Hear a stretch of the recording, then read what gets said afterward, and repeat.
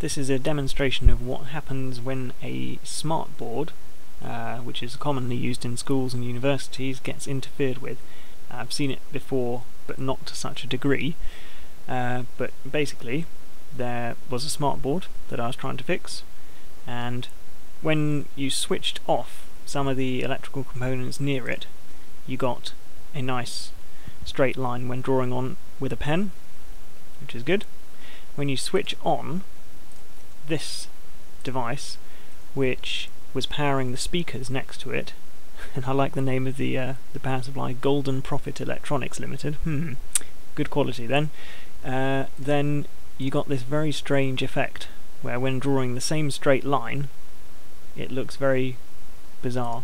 So if you have a SmartBoard and you're seeing strange effects like pulsing lines or pulsing pens, then look around for dodgy power supplies for anything, printers, speakers, or anything else. Try switching stuff off, see whether it solves it. I hope this helps somebody diagnosing a problem with a SmartBoard.